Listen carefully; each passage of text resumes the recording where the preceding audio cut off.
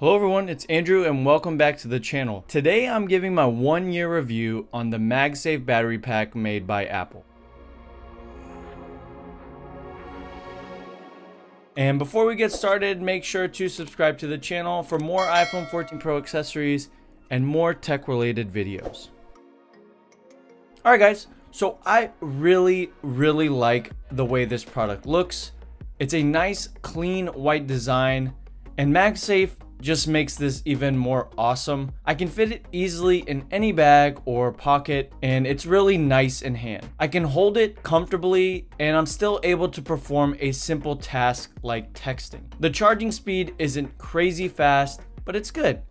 It's solid. Keep in mind, if you use this, you'll need to recharge it. I think the real winner is the MagSafe compatibility. Is MagSafe going away anytime soon? No. So I may get 3 or 4 more iPhone generations with this charger, which is actually really nice. It's currently compatible with all MagSafe acceptable iPhones, so the 12 all the way to the 14, and MagSafe on the device is really strong, so it won't fall off. I would say though, over the year, I did struggle to find use cases for it. It's not my nightly charger. In fact, I had to go looking for it because I hadn't used it in maybe over 4 months. I do have multiple devices, so if I'm traveling, I'm going to use something like the MagSafe Duo or the 3-in-1 MagSafe charger by Zera. Also, subscribe to see that review that's coming soon. If you're like me and you have a watch, AirPods, and an iPhone, this doesn't really make sense. Another use case is using it outside of the house, but honestly, you most likely have a charger in your car or maybe even at work. Like I use a Swilo charger at work and it's fine. Now the price is at $100, which isn't terrible, but it isn't great. If it was at $59 to $79 range, this would be a no-brainer.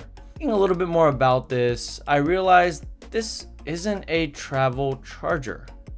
This is a just-in-case charger. It's not in competition with these 3-in-1 chargers. It's not trying to be the MagSafe Duo. So why would I really need this? And my perspective on this charger kind of changed with Hurricane Ian. If the power went out, I would be able to extend my battery life on the phone.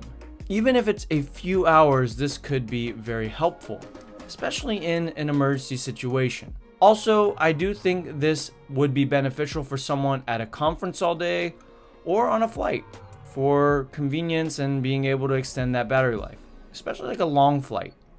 Okay, so just to summarize, the upsides.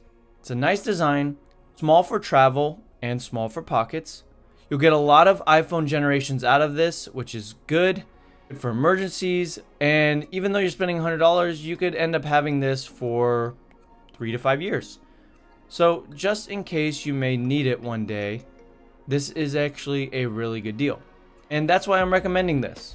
This isn't your everyday charger. It's not your nighttime charger. It's your just-in-case charger.